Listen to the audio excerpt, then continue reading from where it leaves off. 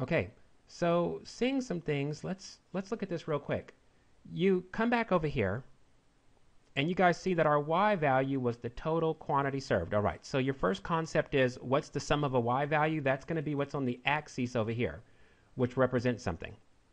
Then you actually got to see over here that details, right over here, which is category, details is going to represent every single separate category is going to represent one of these blue things over here. We haven't labeled them yet and added a color like we should, but we will. So these are our details over here. And every single one of these represents a different category. We'll see how to make that clear in just a little bit. Then you got to see over here, you have your quantity served year to date coming over here as the second field, right? And notice over here that on quantity served year to date, this thing was actually pretty intelligent. It was able to figure out that for quantity served year to date, it put it on the x-axis, right?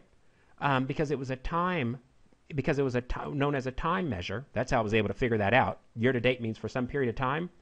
And that gave us the ability now to do something called play axes, which went on the, which is typically going to be a time sort of thing. So remember, play axis is usually like a day, a month column, something like that. So we were able to put our month column over here on the bottom, and then from there we were able to track things and track total figures for every single one of these months. Year to date, what was the total sum of our quantity served, as well as what was the quantity served year to date. And because this is total quantity served versus quantity served just for the current year to date, these figures were able to match up perfectly. Very interesting over here.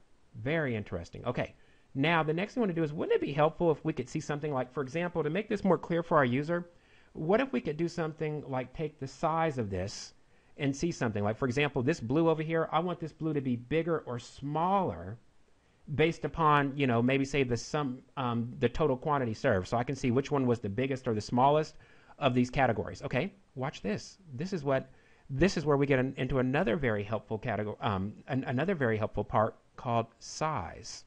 So come down to size over here to the right over here, and then for size, what we're going to do is drag over the sum of the quantity consumed, which is going to say make it bigger or smaller depending upon how big quantity consumed is. So use sum of quantity consumed 2 over here, by the way.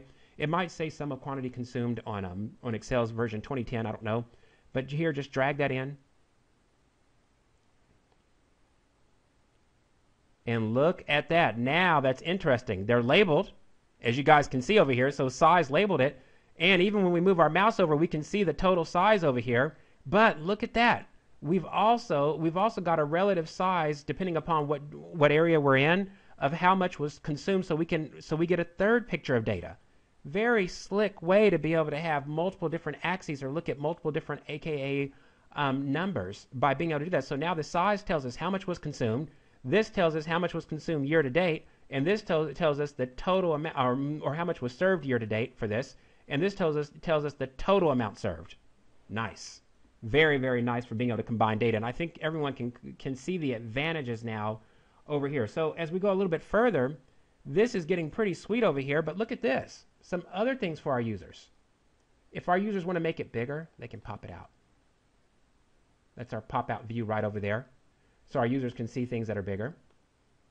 If our users want to see the path, if they just left-click on one of these, they can see the total path, so they can see, okay, this is how it's traversed through this timeline.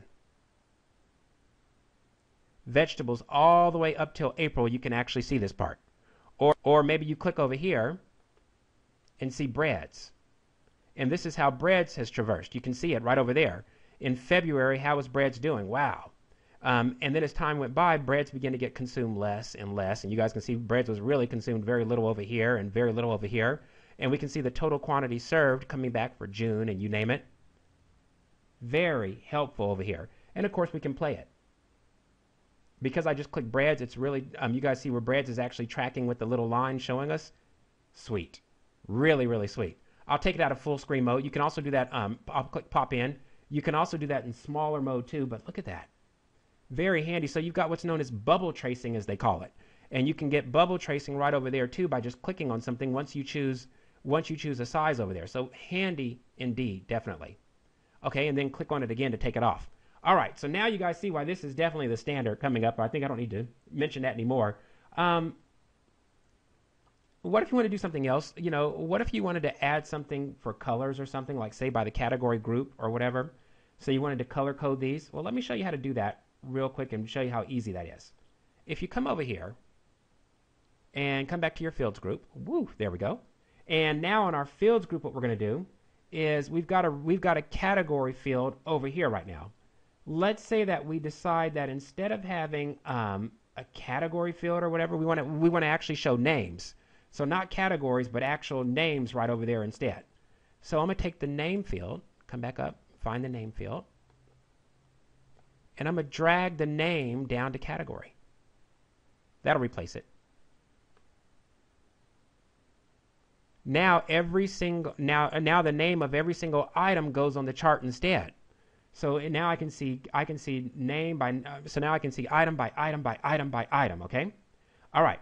Now once we've actually got that actually done, or once we actually have that finished, come back a little bit and expand this, make this a little bit bigger because this is this is actually pretty pretty occupied at this stage. And now we're going to do something else here, something else pretty interesting. We're going to take this category name right over here, and we're then going to